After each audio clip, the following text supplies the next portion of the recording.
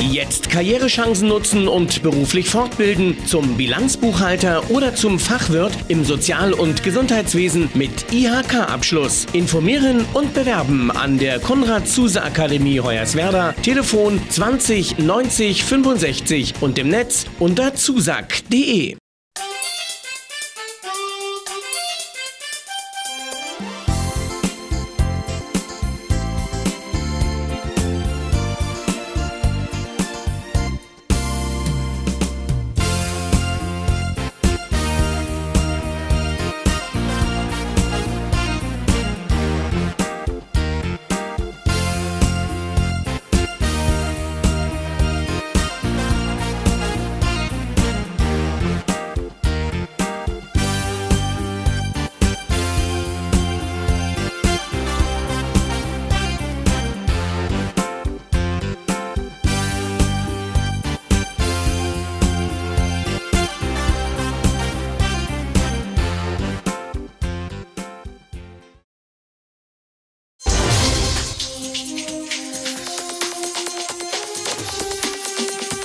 Drehscheibe Lausitz, immer zur vollen Stunde, jetzt hier im Elsterwelle Fernsehen, mit Informationen aus der Lausitz und Sachsen. Herzlich willkommen zu Ihrer Drehscheibe am Gründonnerstag. Wir haben seit Montag jeden Tag Ausflugstipps für Ostern bei uns im Programm. Und heute führt uns der Weg hier nach Dresden ins Japanische Palais. Denn hier gibt es seit kurzem eine Saurier-Ausstellung, die auf großes Interesse stößt. Wie wir sehen, wenn wir uns hier umschauen. Im Hintergrund ist ein Dinosaurier, der ist 150 Millionen Jahre alt. Und Tom Hübner hat die Ausstellung mitkonzipiert. Ja, also wir zeigen hier nicht nur Dinosaurier, sondern wir zeigen die ganze Geschichte der Saurier. Und die ist ja wesentlich älter als die Dinosaurier. Denn das ging schon vor 300 Millionen Jahren los. Dazu muss man sagen, Saurier ist nicht gleich Saurier. Die Dinosaurier sind ein kleiner Teil davon und wir wollen gerne die Vielfalt dieser Tiere zeigen. Also wir haben hier, man glaubt es kaum, auch Vögel und Amphibien mit drin. Die Amphibien sind hier drin, weil die zwar manchmal wie ein Saurier aussehen, aber eigentlich keine sind. Und die Vögel sind hier drin, weil inzwischen sicher ist, dass es echte Dinosaurier sind, die jetzt noch leben. Ja, vielen Dank. Mehr als 100 Modelle sind hier in der Ausstellung zu sehen. Birgit Walker, man sieht ja auch, wie diese spannenden Modelle entstanden sind. Ja, hier am Beispiel des Compsognathus wollten wir einmal darstellen, wie sich auch die wissenschaftlichen Erkenntnisse im Laufe der Zeit gewandelt haben. Der Ursprung ist also immer der Fossilfund, diese Platte dort hinten. Und bis in den 60er Jahren des letzten Jahrhunderts hatte man sich vorgestellt, dass dieses Tier eben beschuppt ist, wie ein Känguru. Diese Körperhaltung hat, sich auf den Schwanz stützt. Und anhand der wissenschaftlichen Erkenntnisse, der Methoden, die man anwenden konnte und auch anderer Fossilfunde, hat man gemerkt, das kann so nicht funktioniert haben. Das Tier muss definitiv waagerecht gestanden haben. So sehen wir hier dieses zweite Modell, an dem man dann sieht, die Körperhaltung war waagerecht, aber immer noch, wie die Vorstellung von den Sauriern waren, beschuppt. Seit einigen Jahren weiß man durch die Funde von Federn an den Saurierfossilstellen, dass es die Saurier auch Federn gehabt haben können. Noch nicht so mit Kiel und Fahne, aber schon eine Art Fusselfeder. Und danach ist das neueste Modell hier entstanden, auf das wir auch ganz besonders stolz sind. Hier sieht man, wie gesagt, eben die modernste Form, die modernste Interpretation. Diese Brückenechse, die wir dabei sehen können, wurde deshalb beigelegt, weil Wissenschaftler festgestellt haben, an dieser Fossilplatte, dass die letzte Nahrung eines dieser Tiere eben solch eine Brückenechse war. Diese riesengroße Lederschildkröte lebt tatsächlich auch heute noch in den Meeren. Tom Hübner, Sie können mehr dazu sagen. Ja, also die Lederschildkröte ist der größte Saurier, den es heute noch gibt, der im Meer lebt. Also wenn die ausgewachsen ist, kann die durchaus eine Tonne schwer werden. Und ist genauso bedroht wie die anderen Meeresschildkröten, leider. Aber es gibt noch andere Saurier in den Meeren, und zwar sind das Pinguine. Man glaubt es kaum, das sind eigentlich Dinosaurier, denn Pinguine sind ja Vögel und Vögel sind Dinosaurier, das weiß man heute ganz sicher. Es gibt auch noch andere Meeresreptilien wie Seeschlangen, aber die große Vielfalt an Meeressauriern, die sieht man ja hier auch noch. Viele von denen haben Flossen, die sind ausgestorben, aber daran kann man eben sehen, im Laufe der Evolution der Saurier sind immer wieder verschiedenste Gruppen ins Meer zurückgegangen, wahrscheinlich weil es da viel zu fressen gab. Vielen, vielen Dank, Herr Hübner. Ja, die Ausstellung können Sie natürlich auch an den Osterfeiertagen besuchen, hier im Japanischen Palais in Dresden. Allerdings, Karfreitag ist geschlossen, dafür aber am Ostermontag geöffnet. Es ist wirklich ein tolles Erlebnis für die ganze Familie. Gott sei Dank nicht vom Aussterben bedroht sind die Osterhasen. Wie ich heute vom Sächsischen Jagdverband erfahren habe, gibt es in Sachsen immerhin noch 3 pro 100 Hektar. Das heißt, der Hase, der Feldhase, ist nicht vom Aussterben bedroht. Ja, und damit gehen wir in eine kurze Pause und sehen uns gleich wieder. Bis dahin.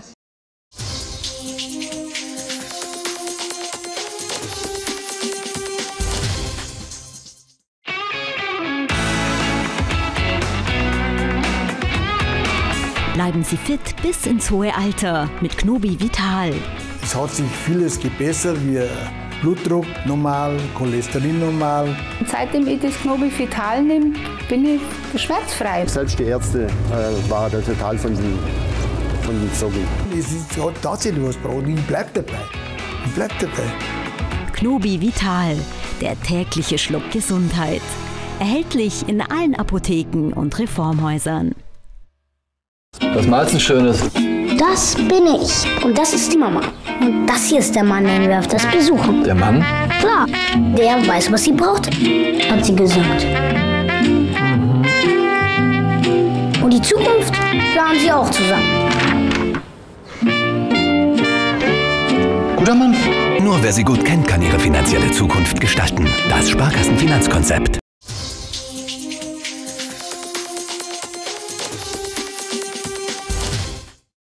Liebe Zuschauer, wir wechseln an dieser Stelle in Ihrer Drehscheibe vom Japanischen Palais in Dresden nach Hoyerswerda zum Naturwissenschaftlich-Technischen Zentrum. Dort wurden jetzt die Regionalgewinner des 8. sächsischen Schülerwettbewerbs Junior Brückenbaupreis kreiert. 14 Teams traten an, um aus Papier tragfähige Konstruktionen zu kreieren, und immerhin 30 Kilo konnte die Siegerbrücke tragen. Hochmotiviert und natürlich gespannt, wie ihre selbstgebastelte Brücke im Test abschneidet, trafen sich die fast 50 Mädchen und Jungen im Natz. Die laut Ausschreibung nur 200 Gramm leichten Konstruktionen mussten sich schweren Gewichten von 2 Kilogramm und mehr stellen. Einige hielten der großen Last nicht stand und schieden gleich zu Beginn aus, andere jedoch überraschten und trugen sogar 32 Kilogramm, wie die aus der Paulusschule in Königswartha. Auf immerhin 16,5 Kilogramm brachte es der Hort an der Lindenschule und konnte damit den Preis für die Kategorie Grundschule mit nach Hause nehmen. Was das Besondere an ihren Kunstwerken ist, erzählen die Steppkes einfach mal selbst. Erstmal bis 7 Kilo ausgehalten hat und leider ist sie dann auch kaputt gegangen, aber ich freue mich auch für die anderen, dass sie gewonnen haben. Und dass sie viel ausgehalten hat. Dass wir auf jeden Fall schon mal 5 Kilogramm ausgehalten haben. Dass sie aus Papier ist.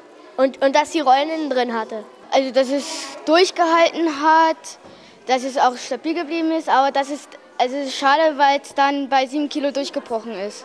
Na, sie hat das nicht zwar ausgehalten, aber also gewonnen hat sie nicht.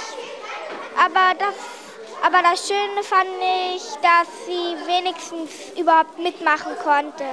Die Jury, bestehend aus Mitgliedern des Förderzentrums für Jugend und Umwelt aus Dresden, war sehr zufrieden mit den Ergebnissen und freute sich, dass so viele junge Leute daran teilgenommen haben. Besonders Erik Schindler, Mitglied im Vorstand der Ingenieurkammer von Sachsen, konnte ein positives Fazit ziehen.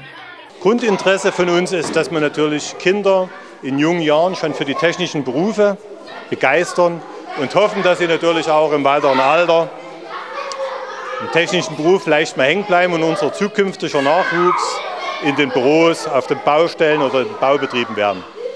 Sinn und Zweck ist eben dieser Veranstaltung, dass wir mit einem realitätsnahen Produkt, eben das Produkt Brücke, die Kinder über Papier basteln, begeistern, dass man sagt, was trägt eine Brücke mit 200 Gramm Papier, nur verleimt.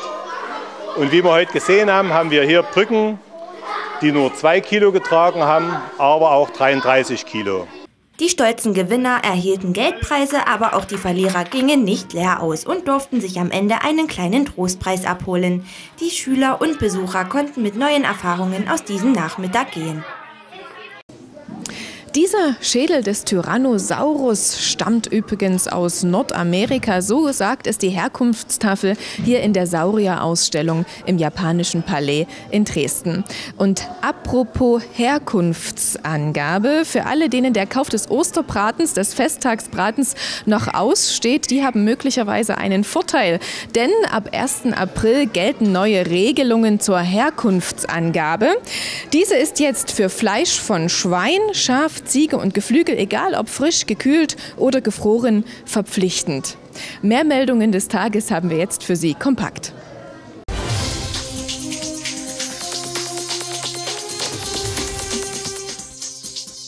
Ab Dienstag nach Ostern ist die B96 in Richtung Senftenberg abschnittsweise voll gesperrt. Zwischen dem Abzweig Großkoschen und dem Ortseingang wird auf etwa 3 Kilometern Länge die Fahrbahndecke erneuert. Eine Umleitung über die S234 durch Kleinpartwitz und dann auf die B156 ist ausgeschildert. PKWs können alternativ auch über Lauterhosener Niemtsch im Bogen nach Senftenberg fahren. Die Bauarbeiten sollen 2 Monate andauern. Die Liebknechtstraße in Hoyerswerda ist derzeit komplett gesperrt. Aufgrund eines Kanaleinbruches ist die Durchfahrt in Richtung fünfarmiger Knoten nicht mehr möglich. Die Reparaturarbeiten sollen bis Mitte nächster Woche abgeschlossen sein. Für Anwohner ist die Einfahrt über am Bahndamm gewährleistet. In Kamenz tritt ab Dienstag ebenfalls eine Vollsperrung in Kraft. Die Pulsnitzer Straße ist zwischen der Luxemburg- und Zwingerstraße aufgrund von Tiefbauarbeiten nicht passierbar. Auf dem Abschnitt zwischen der Stift- und Fabrikstraße ist wegen Straßenbauarbeiten eine halbseitige Sperrung eingerichtet. Beide Maßnahmen dauern voraussichtlich bis 13. April an. In Knappenrode ist ein Oldtimer-Motorrad gestohlen worden. Die AWO 425 mit Baujahr 1961 stand in einer Garage am Schwarzen Graben. Der Schaden wird mit etwa 6.900 € angegeben.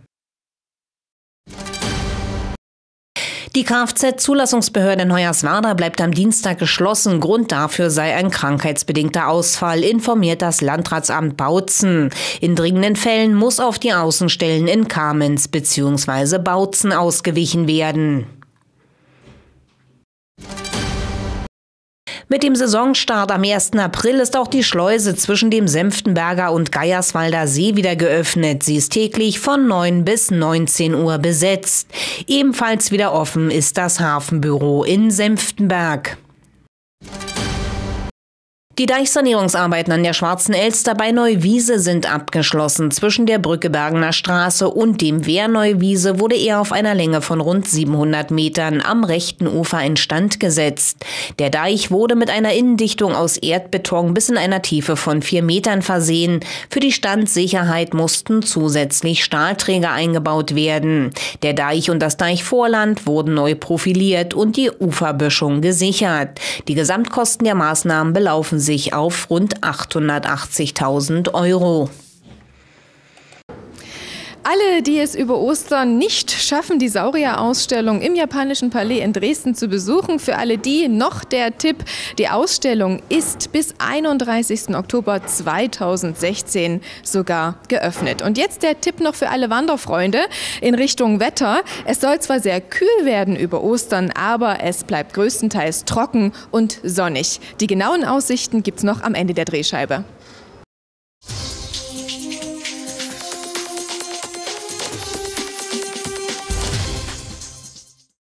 Immer gut informiert mit Elsterwelle. Dank ihrer Werbung. Und ganz ohne Gebühren.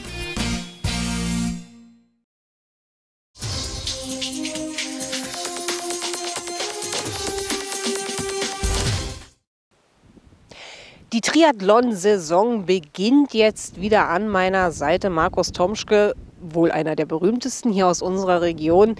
Die vergangene Saison, Markus, lief aber nicht ganz so, wie du es dir vorgestellt hast, oder? Nee, natürlich nicht. Also wir werden natürlich an unseren Erfolgen gemessen, ne, im Sport, ist ganz klar. Und die waren letzte nicht da. Es gab verschiedene Erklärungen dafür.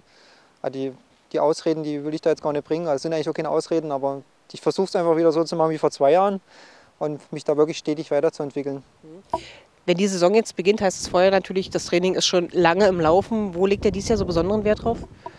Natürlich wie immer auf allen 3 Disziplinen, ist klar. Also der richtige Unterschied zur letzten Saison ist ganz klar die Arbeit an der Grundschnelligkeit. Also ich versuche halt, so einfach das klingt, schneller zu werden. Aber dazu gehört halt sehr viel hartes Training auf den Unterdistanzen. Also wirklich beim Schwimmen und gerade beim Laufen vor allen Dingen auch viele Intervalle auf sehr kurzen Distanzen. Wie viel Zeit musst du eigentlich so fürs Training einplanen, nehmen? Dann in der Woche mit allem drum und dran sind das schon immer so zwischen 30 und 40 Stunden, die da so drauf gehen. Das muss man schon so ungefähr planen, also ein ganz normaler Job eigentlich. Wie sieht es eigentlich aus? Wo steckst du die Ziele? Die Wettkämpfe gehen jetzt los. Wo startest du zuerst? Also eben mit dem Ziel, diese Grundschnelligkeit dann zu verbessern, versuche ich mich dieses Jahr auf den Mitteldistanzen. Also das ist diese traditionelle Langdistanz wie auf Hawaii, ist ja 3,8 Kilometer Schwimmen, 180 Kilometer Radfahren und danach den Marathonlauf. Und dieses Jahr versuche ich alles auf dieser halben Strecke, also 1,9, 90 und 21 Kilometer laufen. Und mein erster Start wird in St. Pölten in Österreich sein, am 17. Mai. Da beginnt bei uns so die europäische Triathlon-Saison. Und da versuche ich schon unter die Top 5 zu kommen bei dem Wettkampf mit 2000 Leuten, die da am Start sind. 2000 Leute klingt nicht schlecht. Es sind ja noch viele, viele Wettkämpfe am Ende der Saison. Wo setzt du für dich das Ziel? Wo soll es hingehen? Mein Hauptziel ist die Hawaii-Qualifikation für 2016. Ist ja weit geplant, aber die Saison beginnt dann schon im September 2015, die Ironman-Saison. Und da ist so der erste große Wettkampf geplant im September beim Ironman in Wales. Also England, Wales. Ziemlich frisch dort im September, aber da war ich schon zweimal, habe da sehr gute Erfahrungen gemacht und kann da die ersten wichtigen Punkte für die so, ja, für mich wichtige Hawaii-Quali dann sammeln 2016. Kommen wir noch mal kurz zum Privaten. Im letzten Jahr bist du noch mal Papa geworden, wenn man 2 so eine Zwerge zu Hause hat und so ein Trainingspensum absolvieren muss. Wie funktioniert denn das? Mit einer starken Frau an der Seite natürlich, zum einen, und zum anderen, ja, das stimmt sich dann alles irgendwie so mit der Zeit ab und am Ende ist es ja, wie ich schon mal gerade so gesagt habe, wie ein normaler Job. Ich versuche dann natürlich meine festen Zeiten zu planen, schaffe den kleinen frühen Kindergarten und dann geht es halt los mit Arbeit. Also macht natürlich Spaß, also es ist für mich jetzt kein Zwang oder so, sondern ich mache es natürlich gerne und dann bin ich natürlich tagsüber dann auch mal da, was vielleicht auch schön ist für die Frau dann auch und für die Kinder, dass ich die dann nicht nur abends sehe, sondern auch immer tagsüber dann zwischen den Einheiten. Körperlich bin ich da, sonst bin ich dann schon ziemlich platt manchmal, aber das ist schon auch sicherlich ein Vorteil und das denke ich, das ist auch schön, dass es so ist, wie es ist. Dann wünschen wir dir toi toi toi für die Saison und danken dir fürs Gespräch. Danke.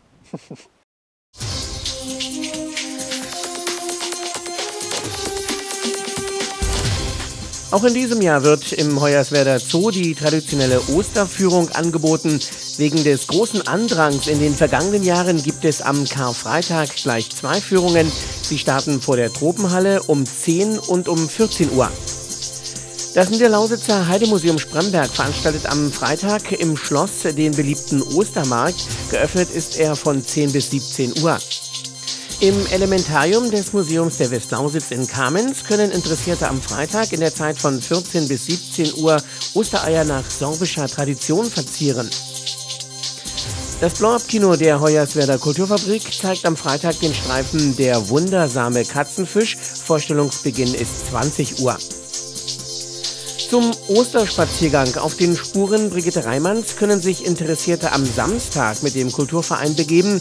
Treff ist 11 Uhr an der Begegnungsstätte in der Hermannstraße 20 in Hoyerswerda.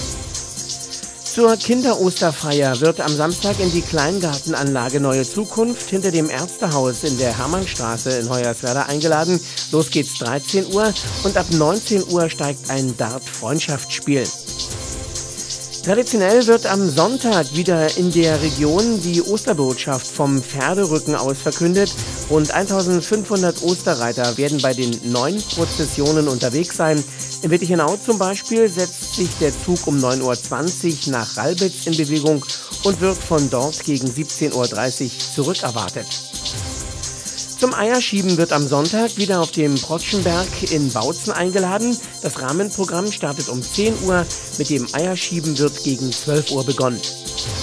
Am Ostersonntag werden aufgrund des nicht nachlassenden Besucherandrangs noch einmal die immer noch üppig blühenden Kamelien im Schloss Königsbrück zu bewundern sein. Geöffnet ist von 10 bis 17 Uhr. Und zum bereits 10. Mal wird am Ostermontag zum Ostereierabbrennen um den Großteich in Deutsch-Baselitz eingeladen. Der Volkslauf wird um 10 Uhr am Sport- und Freizeitzentrum gestartet.